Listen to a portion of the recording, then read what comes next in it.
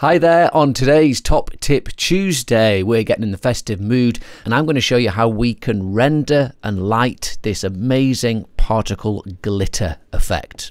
Now we're going to do it in the context of this particle reveal, but this glittering particle effect can be used in any of your particle sims. We're going to be rendering this in Redshift and it's going to look fantastic. So let's jump in.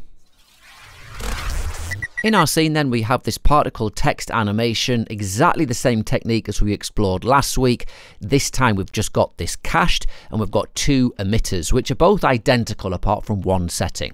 If we have a look in our emitter small, go to the emission tab, we've got 500,000 particles, 0 speed, radius of 1, variation of 0.5.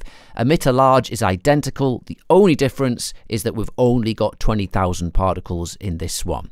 And if we make our large active and hit play, you'll see that we've got this in this display mode. We can see that the particles are spinning randomly and both emitters are doing this, and this spin is absolutely fundamental to this technique working because it's the spinning of the particles which will give us some nice glinty reflections of the scene lights using a reflective material.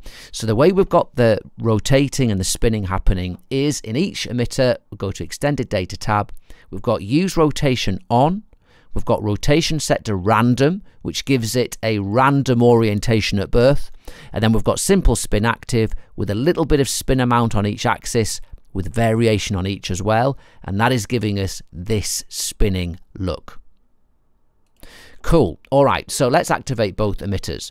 We want to start rendering this. If we just move our camera back a little bit, you'll see in our scene we have got this Redshift camera pointing at our scene, and we have these two long, thin Redshift area lights. This has got a little tinge of green, this has got a little tinge of red, and again, have a look in the scene file in the description and you can see how they're set up. But however you set up your lights, you can animate them, you can reposition them, you can use HDRs, you'll get different glittery looks.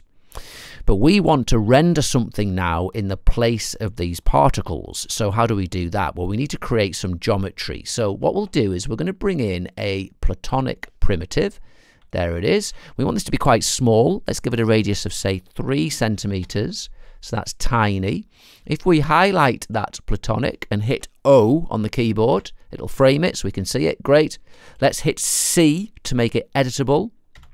And then with the scale tool selected, we'll just scale it down in the Y to squash it right down.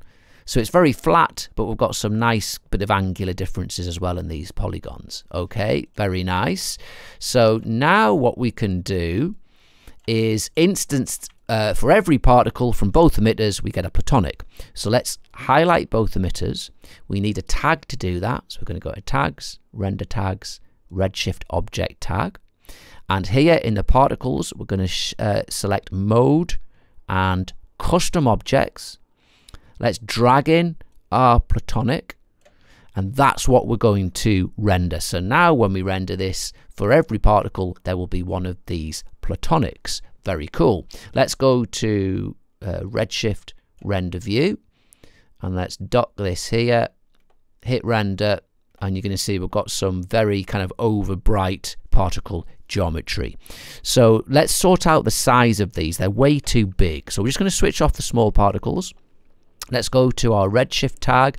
These are too big for our scene. Let's reduce this down. Let's put it on maybe 0.2. Yep, that's starting to look better. Let's just move this camera back a bit. That's kind of the size of our large glints. Okay, that's good. And then let's switch that emitter off and switch on the small. And this one, we want these to be tiny because this is our dusty detail and we've got 500,000 particles here. So let's make this maybe 0.05. Yeah. So that's much better, and when we make this kind of reflective materials, because not all of it's going to be visible, it's going to look much more detailed. Cool. Let's get the first material sorted.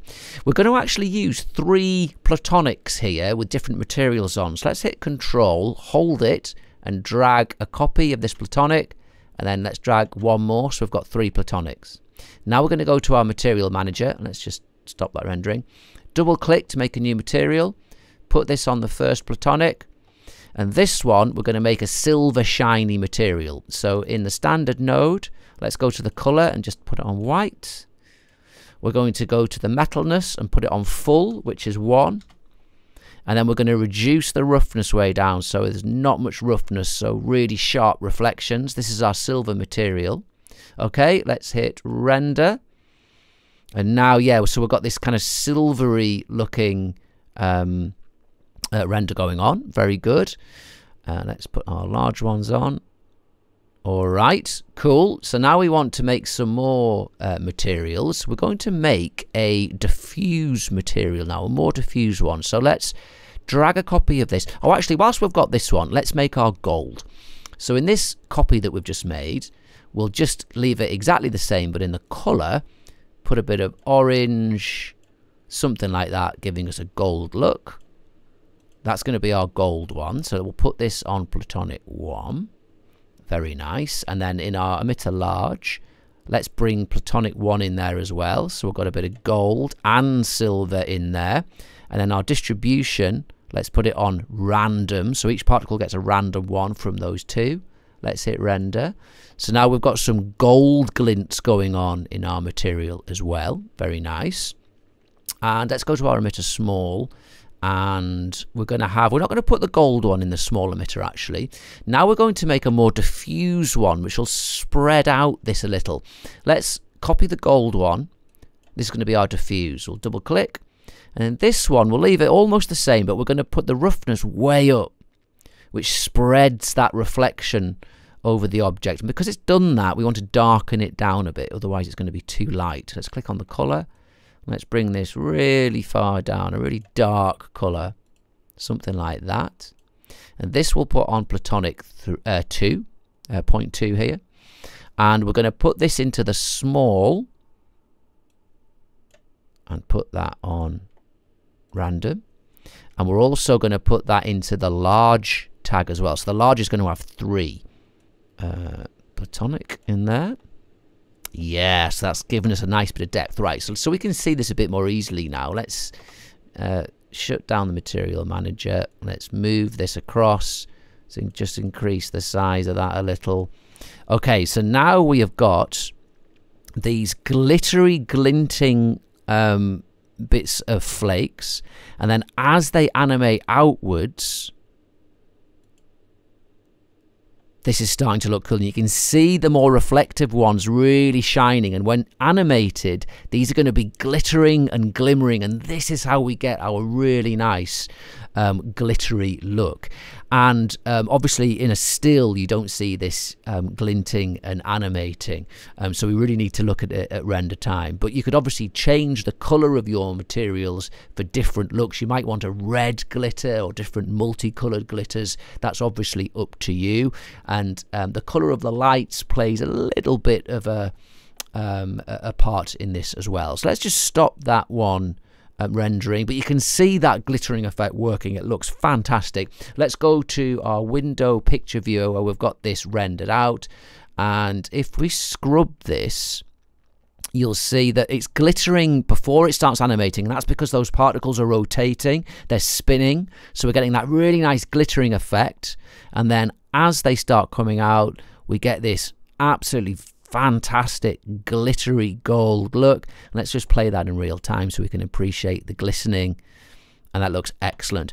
And as we come towards the part of the sim where they're getting close to the camera, because we've got a depth of field effect, we've got this bokeh here. Look, you can see, look, here's the effect of the green light and the red light. So we're getting this really nice color variation, and that's another color control that you can adjust for your scene and whatever color your lights are.